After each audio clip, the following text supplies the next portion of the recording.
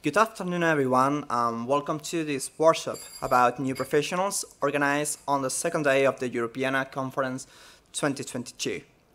Firstly, I would like to thank the European Initiative for giving this opportunity to present the results from the third ESACH meeting celebrated in Madrid last June. As the Europeana Foundation was a partner in the event, we think this event in the EAC is a perfect occasion to show how we organize an international event, what we could have done better, and what new professionals can learn from our experience in a practical way. So now, I would like to introduce the people that we are really moderating this workshop. In my case, my name is Raúl Gómez Hernández. I'm a board member of the AGPC, before named as ESACH Madrid, and a PhD candidate at Complutense University of Madrid and the University of Edinburgh in the Europa Joint Doctorate in Cultural Heritage. Next to me is Miguel Barroso Cruz. I'm the former president of AGPC, or previously called ESACH Madrid, and also I just finished my master in Cultural Heritage Studies in UCL. That's basically it. So now it's the turn for Aliki. Hello, everybody. I'm Aliki Ganak. I'm from Greece. I have studied law. My master is in public international law. I'm a lawyer, and I currently work in the field of international law. My PhD research is dedicated to the safeguarding of intangible cultural heritage under public international law. I'm also one of the persons that was selected this year by ESACH, Europeana, and the European Heritage Tribune as a European Heritage Youth Ambassador for 2022. And I'm actually really happy that we're here today. And the meeting of ESACH of last year is the stimulus to talk, because I don't know, Raúl, if I ever told you, but it was the stimulus for me to apply and become a member of ESACH in the first place. And then all this way came along. So we'll have the opportunity to say more later. Finally is Theo Candeias, that is also a European Heritage Youth Ambassador from Europeana, ESACH, and the European Heritage Tribune too, and also as Aliki was a participant in the third ESACH meeting celebrated in Madrid last June. In this short presentation, because it's only around 15 minutes, you will know the background of the third ESACH meeting, the previous actions we undertook, the main highlights and characters of the event, as speakers, partners, and all the editorial work behind the proceedings we present today at an international level.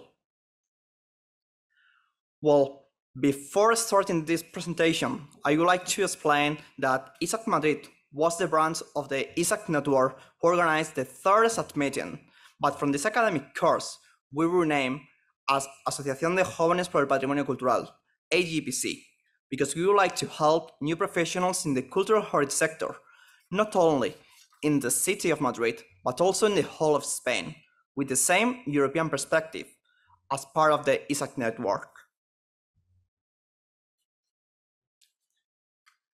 And now we're going to talk about the third ESACH meeting. But before starting with the meeting, I would like to speak about the background of what the ESACH meeting is. As every year, the ESACH network celebrates an annual event where young professionals, students from the heritage field, share the innovations and advances that they've been carried out during that year. The previous meetings were held. The first meeting was held in Girona in 2018. And then the second one was in Genoa in 2019. And following these examples, the third such meeting was going to be hosted in Madrid in 2020, but due to the COVID-19 situation and the pandemic, it was postponed to 2021.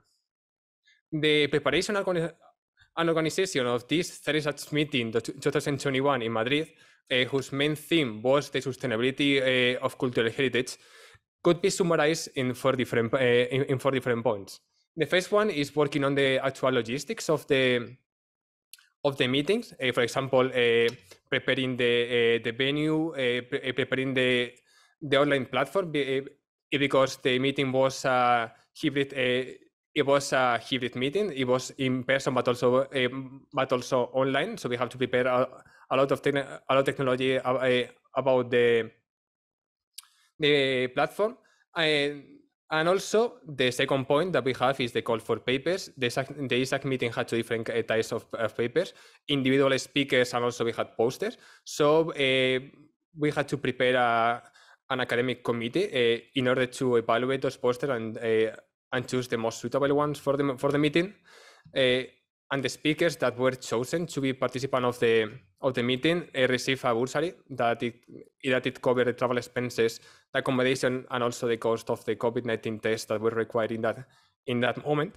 And also the last point was the partnership. The ESACH meeting, as you can see on the screen, had quite a big number of partnership of partners from organizer. And partners in itself that Raúl in the following slides is going to explain more about it. But also while organizing the meeting, we face two main problems. The first one, which is kind of obvious, is the COVID-19 situation that in 2021, the COVID-19 regulation procedures were changing every so often, especially when traveling abroad. So we have quite a lot of problems with bringing the speakers to Spain, but we finally managed to do it. And also we faced some technological issues, especially during the meeting when there was a massive security problem globally that attacked different companies, including the technology used for the streaming. So it was quite a bit of a problem. But after all this preparation and organization, we finally hosted the meeting, which, as you can see in the screen, this is the program that it has. The meeting had different types of sections. We had keynote speakers from relevant Spanish and also international organizations, such as e-commerce Spain, the Foundation Santa Maria Real, or for example, the European Heritage Youth Ambassadors. And also it counted with different workshops, roundtable and panel sessions by also the more institutions such as the Europeana Foundation, Europa Nostra, ESACH, etc. And also, besides, it had the individual speakers that I talked before in the call for papers. For example, we have one here, Aliki itself was a speaker, and also Tiago, the online moderator, was a speaker on the meeting. And finally, to wrap up the meeting, we have a visit to the San Lorenzo Escorial Monastery, which was to celebrate the end of the meeting.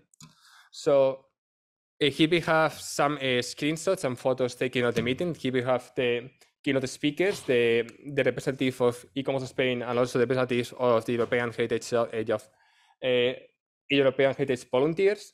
Some pictures, both in person and also online from individual speakers, and also some posters.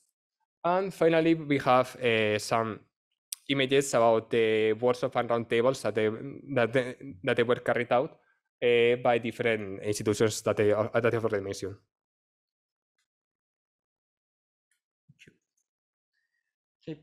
The next point was partners that we have. We have partners in two levels.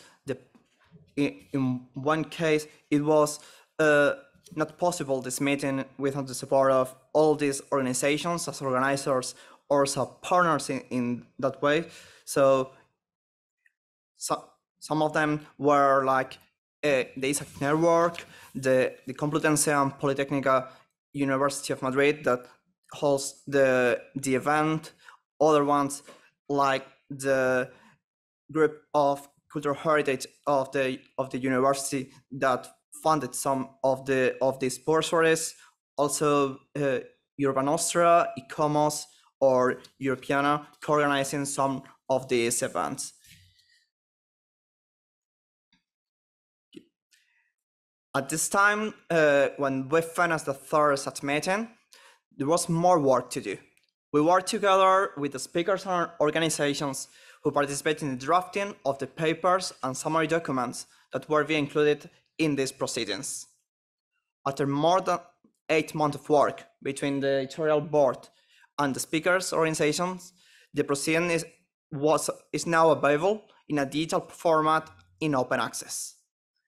You have now in this presentation the link that it is really easy to remember, because it is a short link in that way, and this includes the full publication with all the summaries from the keynote speakers, from the papers that were presented, the roundtables that were done, and also the poster, oral presentations, and cultural activities. And for anyone who wants to, you have here in the meeting, I think that we can share on the Zoom chat the link for access to the final proceedings.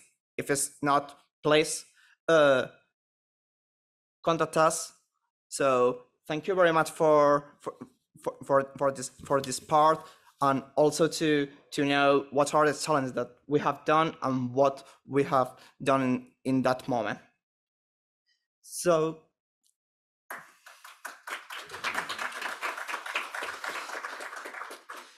now is the time to start with the working groups. So what we have done is three groups. That the face-to-face groups, they're going to be 3 in this auditorium. The first one is going to be here with the moderator Aliki, with Miguel. The second one is going to be with me in the middle of the auditorium, and the third one is going to be at the end. The first one is about challenges, opportunities, and barriers for young people organizing academic events.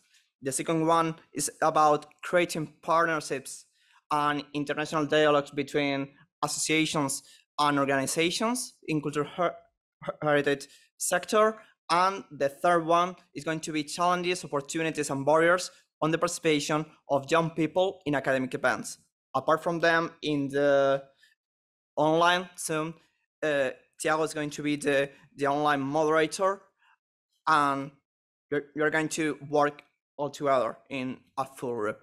So please, if you want to work on organizing academic events, sit on the first round. If you want to work on partnerships on the second one, and if you want to be part of the challenge of participation of young professionals, sit on the back of the auditorium, please.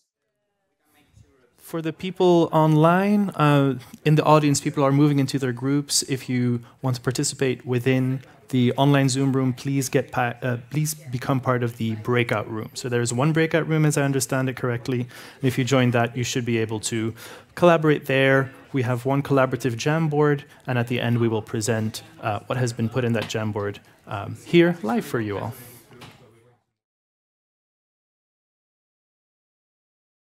We're all going to find our seats again because we were in different breakout groups. So in a second, we will have the presentation of what we just talked about.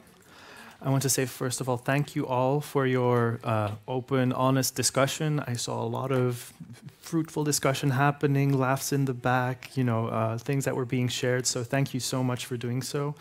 My apologies for the technical issues that we had in our Zoom room. One of our presenters apparently had a storm coming over their house, and so the internet broke down. So there's always a little bit of technology that just makes things more difficult. But I think we're ready now to present what was talked about in the breakout rooms of today. So I'd like to invite Miguel, Aliki, and Raul back on stage to present the results on the Jamboard. Thank you.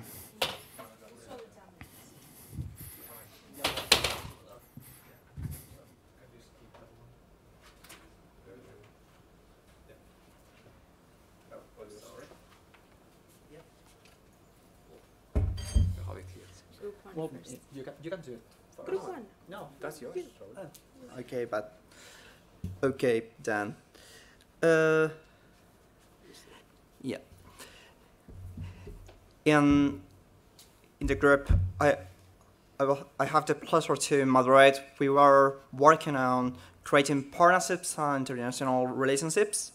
It was a really productive group, and one of the questions that we propose is, what are the keys for creating a strong partnerships in that way? One of the ideas that they told is that it's very useful to define the roles that they are going to have and the add value that they are going to support to this project. Also to have a fresh perspective that could be a good way to connecting these young professionals with these senior professionals in that way. The other one is to have a low barrier. It means to have not starting from a point that it's going to be difficult for young organizations to organize. So starting from a simple plan and low barrier plan in that way. And also to have an open-minded in the way that we get open to new perspectives, also open to work with other ones that could have less experience in that way. One of the opportunities in the second part that we are working on, it was an opportunities that young professionals could have from this relationship, and mostly they are focused on experience, trust, and generosity. That there are three words in the way that could be something that they gain experience if the other partners have trust in yours and in what you believe in that way is a really good thing, and you think that the things is going to go well, and generosity too in the same way. And finally, these opportunities go on volunteers, interns, and fellows, that there are opportunities for young professionals to be involved in all these things, so events. So it's opportunity to connect with the real professional world and to interact with other enterprises in that way. The other thing, there are difficulties that they have. Mostly they are focused on the age and the experience, because there's lots of professionals that they don't think that it's useful to have less experience in a field, and they only want to connect with professionals in the same level in that way. And it's very difficult for organization managed for young professionals to go in that way to connect with senior organizations.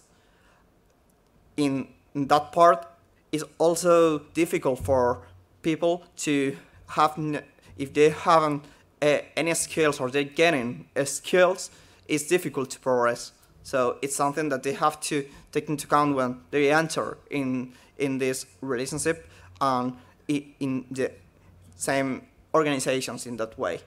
And finally, we propose some good practices that they could do from the experience of the people who were involved in this group, like keeping the door open to new opportunities and to new people, new ideas, fresh perspective, as we told in that moment, and also to start their careers. That there was a debate on a place where an opportunities to know what the professional background of each one and how the professional careers have evolved, to know that anything could be from different fields, and mostly it's not only one way and correct way to be a professional in the cultural heritage sector in that way. So now is the time for Aliki. I can do it. Thanks. So, in Group 3, we talked a bit about the participation of young persons, young people, professionals and students in events related to cultural heritage and international events, and also in their participation in the organizational part of all these events. And if we could summarize what we talked, it would be that their participation is not a goal of itself, but all the actors involved have a lot to gain from it, both the young persons and the older ones. And if we could talk a little about the challenges, those people face, first of all, their need to manage time and stress when they're participating in those events. They need to face the challenge of hybrid events in a world of post-COVID pandemic, and who knows what the future will bring us. Keeping people happy, I guess this goes to the organizational part, not to the participation, since as a participant you may say whatever you want. And we also discussed a bit about the gender balanced participation that is still an issue even today. And what about the barriers? We said a lot, but the most important maybe are the costs that young people have to face when they want to participate in such events, and even the time they don't have to be members of the organizational committees. The challenge they face to select the right event to go to, since we have a myriad of events on the net and you have to search for that. The lack of self-confidence, that is also a great factor in young persons, among young persons, that even for the first time they have to address the audience and talk in front of other peoples. And of course, we mentioned the whole issue with unpaid internships and volunteering that is dominating the sector of cultural heritage. And just please let me mention one phrase that was heard in another conference that took place during these days, The Future is Heritage in Prague. And I today read an article on that. We need more jobs, real jobs. So young persons, I believe, need more real jobs. So please, Miguel, talk about the nice things now. I'm going to talk about the opportunities that participating and organizing events can bring, especially for young people. Participating and organizing academic or professional events can bring the opportunity to meet new people, not only young people that you will work with in the future, but also more experienced people that you can learn from. You can learn from a good amount of projects that you may never heard of before. So that's always really useful. And also, in terms of the organization skills, you face new problems that they will offer you new perspectives by facing those problems and developing skills in order to solve them. So basically, it will help you to achieve or to get some experience on the field. That is always nice. And also it will help you to develop your self-confidence and knowing your value in terms of your knowledge and skills, which is always nice. And now we're going to talk about the good practices that should be carried out when participating and also organizing events. Here we have quite a lot of them. So to summarize, basically for young people is making your work noticeable by volunteering and getting good job opportunities. But in this case, as Aliki mentioned, the conditions may not be ideal,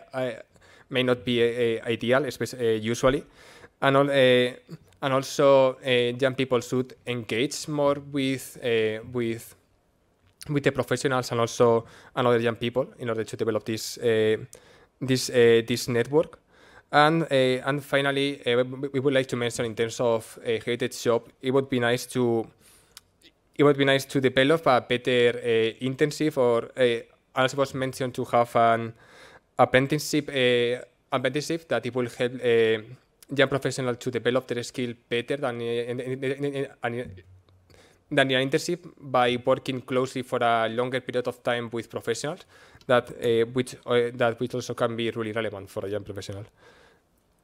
So now, if we have 5 minutes, we cannot any idea that you have with the blue box, the microphone, or something. I'm afraid we won't have time for questions anymore today, but I do really want to thank you. And maybe where could people get in touch with you or with ESACH if they want to continue this conversation online or in person? Yep, that's perfect. Okay, great. Well, thank you so much.